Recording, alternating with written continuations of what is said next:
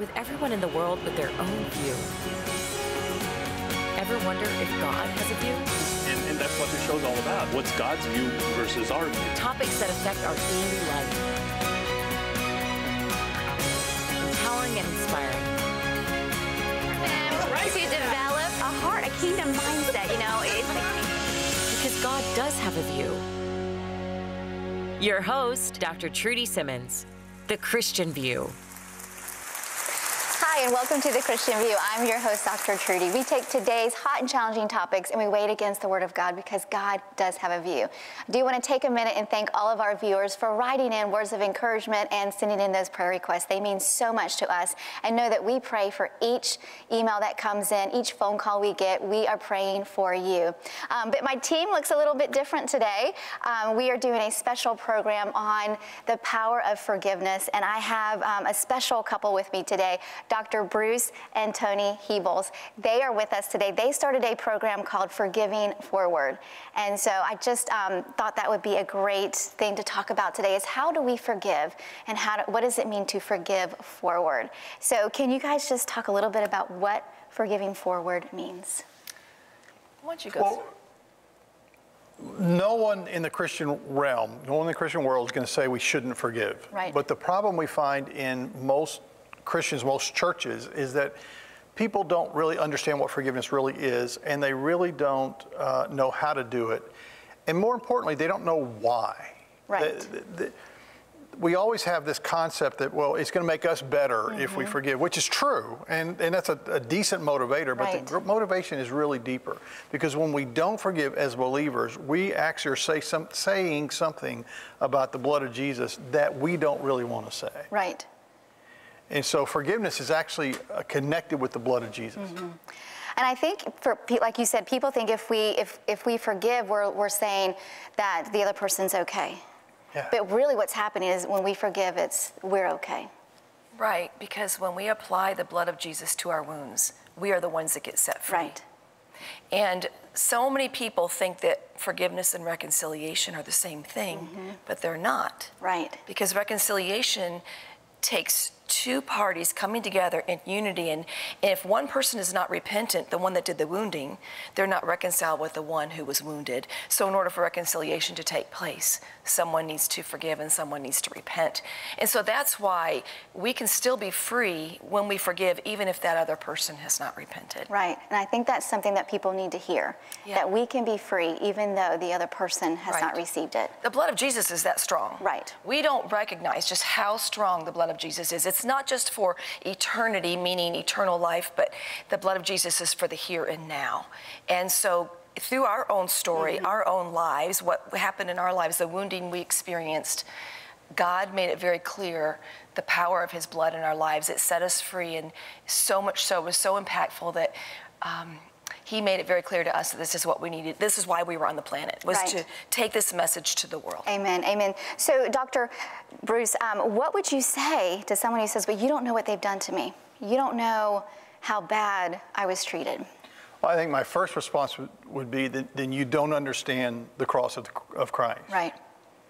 Because basically, the blood of Jesus covers all sin, including the ones that wound me. Right.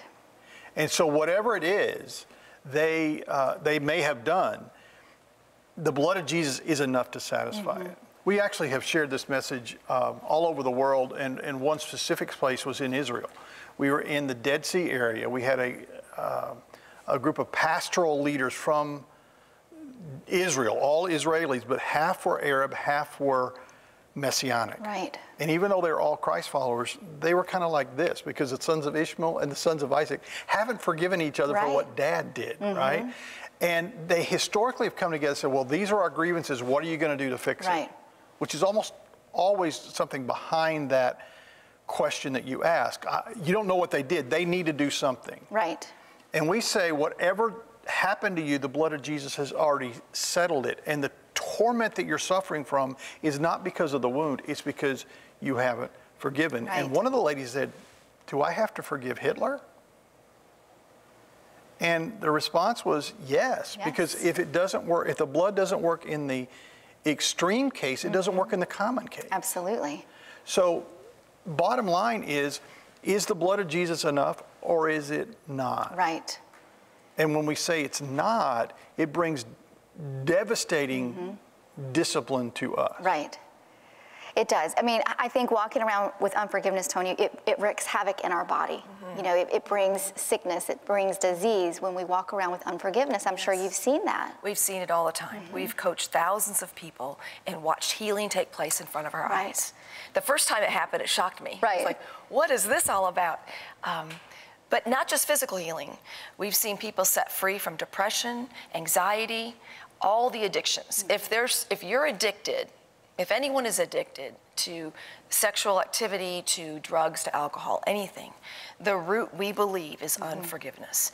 And so when you forgive, you're set free. And there's a whole thing we teach about that, why we're even in that position. But we've seen people set free from fear. I'm talking gripping fear. We all experience fear, but gripping fear, from outbursts of anger, just controlling anger, paranoia, and all the addictions, like I said, anxiety, depression. We have found that unforgiveness, I should say, is the root of many of those things. Absolutely. I firmly believe. I have a great story of my dad who was walking in unforgiveness for a really long period of time. And when I was able to walk him through healing and forgiveness, he had this supernatural burning inside of his stomach that came out. He had a bleeding ulcer at the time, and the Lord just instantly healed him. And so we hear about the power, you know, but sometimes I think people just don't believe it, or they just don't want to let go. Yeah, and what people ask, why is it that severe of a discipline? Well, Jesus tells us in Matthew 18 exactly why the unforgiveness brings that kind of discipline. Let's talk about that when we come back. We'll be right back with more here on forgiveness here at The Christian View. Don't go away.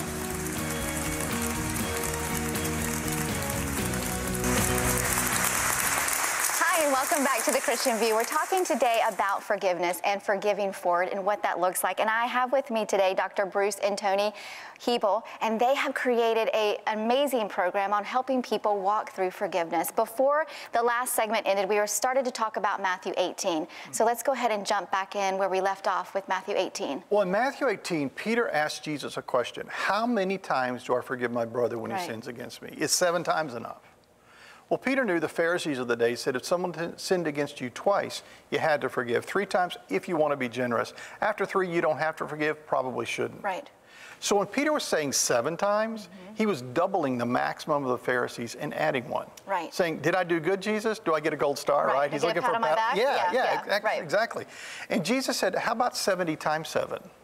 Which is 490 times. Which is an unlimited number when you think about it, because if you get into the 460s and you're still counting, you probably haven't been forgiving. Right. You won't keep track that long. No, absolutely not. And then Jesus gives a story, a natural account to teach a supernatural truth and actually address Peter's question. And in this story Jesus shares, there's a ruler who came to collect debts from servants who owed him money. Right. And the first one owed him 10,000 talents. He said, pay me what you owe me. I don't have it. Then I'm going to throw you and your family into debtor's prison. Right. Please, please, please, give me time. I'll pay it back. He didn't ask for forgiveness. He asked for time. But the ruler gave him more than he asked for. He forgave him the debt. Right. Well, that's a great story, but most people I know don't know what a talent was worth in that day. I didn't until I did the deep research. Right. And a talent is equivalent of 60 mina, and a mina was 3 months' wages. Wow. So 1 talent is 180 months or 15 years wages for 1 talent. Wow. This guy owed 10,000 of them. That's 150,000 years worth of wages. Please, please, please give me time. Yeah. Right. At $50,000 a year, which is the median income in the U.S., that's $7.5 billion that the ruler forgave. Right. Which is amazing. Amazing. Yeah, it's simply amazing. Well, one would think you might be in a good mood after that. Right. But this guy goes and finds... You would hope. You would hope, right? But this guy finds a second slave or servant who owed him 100 days' wages. Right. And same appeal. Please give me time. I'll pay it back, which is possible. But the first slave choked the second slave and threw him in prison. Yeah. And why do you think that is, honestly? We are more concerned about what we don't have than what we've gotten. Yeah. And so true. The ruler summoned him because the other slaves told on him. Mm-hmm. And he said, "You wicked slave, I forgave you all that debt because you asked for mercy. Shouldn't you also have had mercy on your fellow slave the same way I had mercy on you?" And then it says, "And the Lord," little L, "moved with anger, handed him over to the torturers until he should repay what he owed." Well, what did he owe at this point? He didn't owe the money. Right. He owed forgiveness. Yeah. Mercy to the next guy, Right. or we call it forgiving forward. Mm-hmm. And the torturer in that day was a man who was assigned to the jail who was skilled at exacting the greatest amount of pain for the longest amount of time without Right. someone passing out or dying. Horrific discipline. Jesus leaves the parable at that point, and that's important. Right. Because he's no longer telling a pretend story. He's addressing Peter's question. He says, "My heavenly Father will do the same to you if each of you does not forgive your brother from your heart." The same what? Well, it can't mean anything but hand you over to the tormentors. Which is what unforgiveness does. Exactly. It torments you on a daily basis. But it's not just the unforgiveness tormenting us. It's not just an emotion. What we're speaking of here is it's truly a discipline. God uses the enemy to torment us. Right, okay. So when we forgive, we're set free from the enemy's torment. And that's what he talks about. That word torment is used 18 other times in the Greek New Testament, with maybe one exception. Right. Every other time it's used in connection with hell or demonic activity. So literally, God is giving authority for demonic forces to torment us when we don't forgive. Right.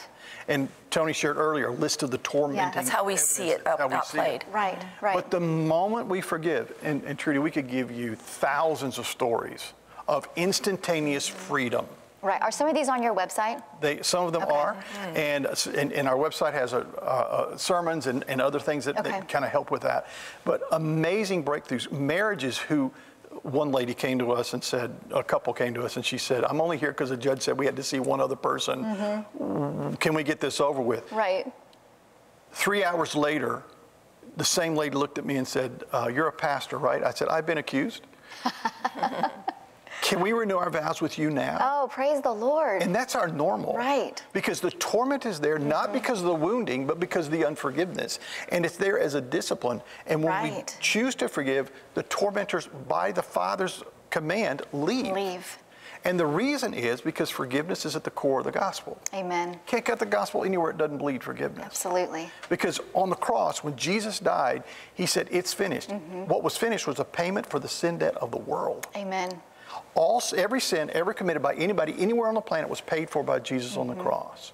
So when we say God may forgive and I won't, we're saying God may be satisfied with what Jesus did on the cross, but I need something more. Right. So do you think when you're talking about forgiveness, it's more of a supernatural act? How would you feel about that? I would say when we forgive, it's a choice. It's not a feeling. Right. We worked with a lady in Israel who had just been stabbed off in a bus, and she acted like she was dead till her, what do you call it? Attacker went by, and they were shooting people, and all this was going on.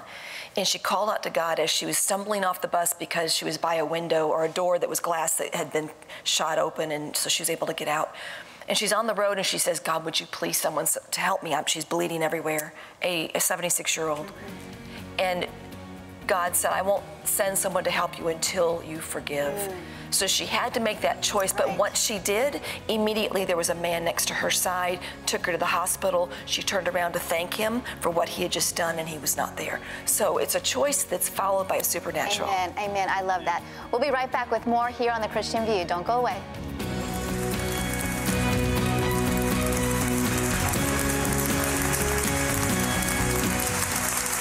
And welcome back to The Christian View. We're talking today about forgiving and forgiving forward. When we were closing the last segment, I asked the question, is forgiveness a supernatural act? And you had said told an amazing story and just said how it's a choice followed by a supernatural transaction. It's a spiritual transaction followed by a supernatural impact. Right. That the moment we forgive, the tormentors leave, and the tormentors are in the supernatural realm, and they leave, and God's peace comes in. Right. It's instantaneous.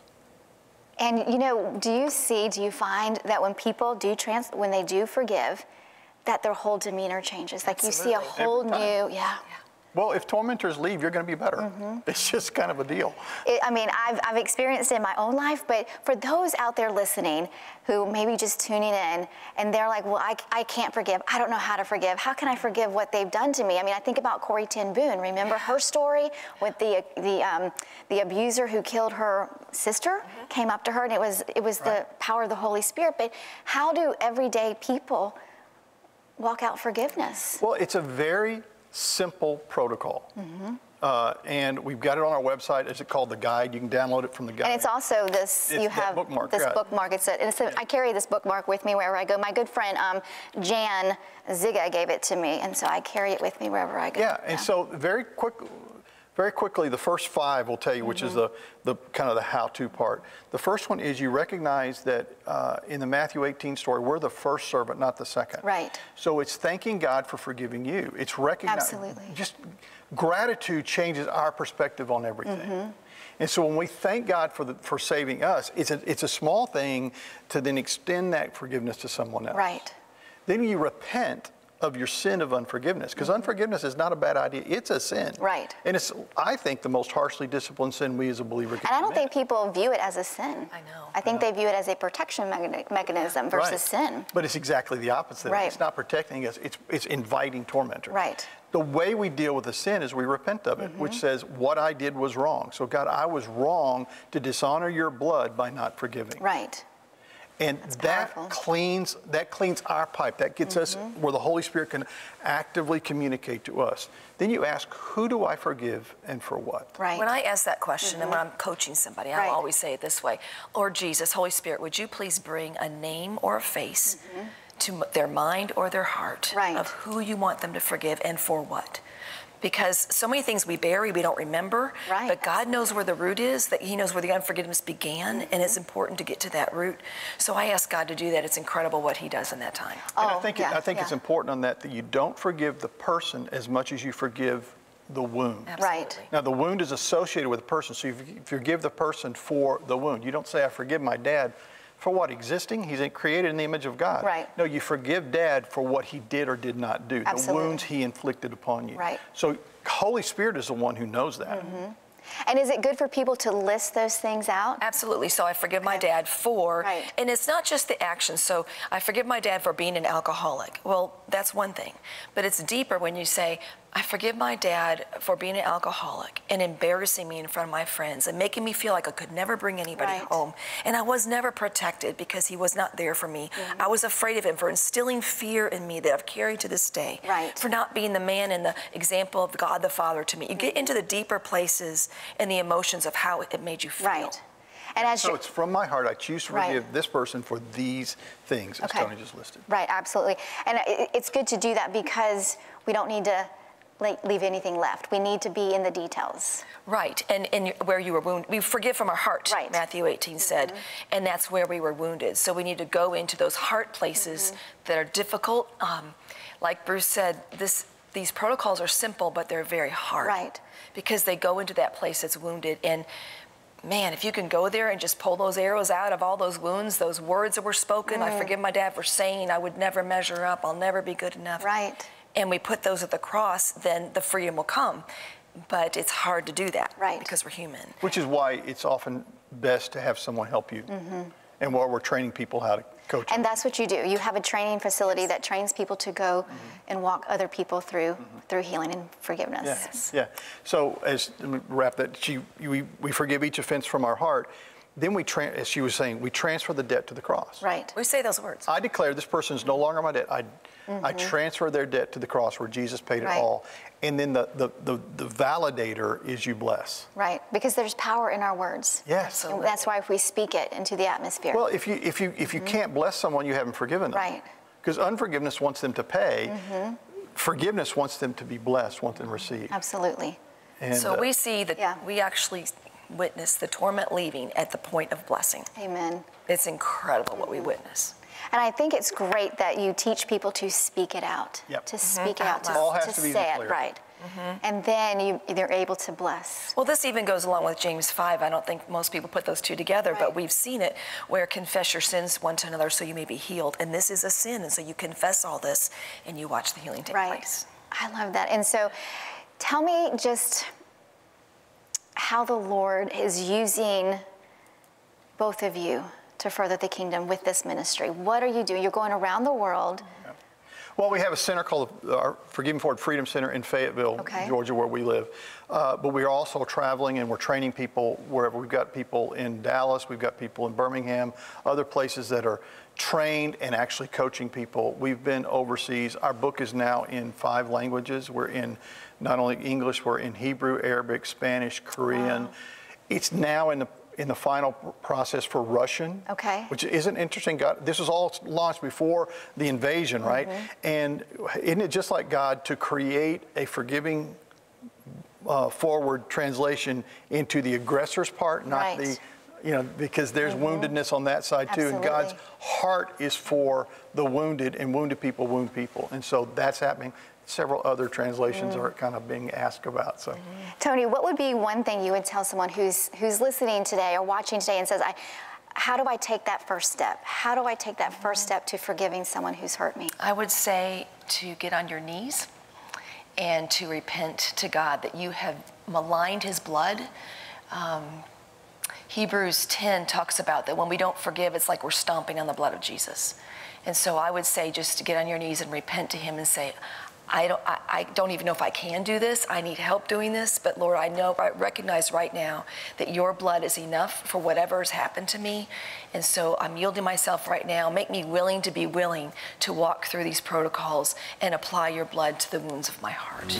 Amen. I think that is so, so powerful. We're going to take a short break and we'll be right back more here at The Christian View with Forgiving Forward. Don't go away.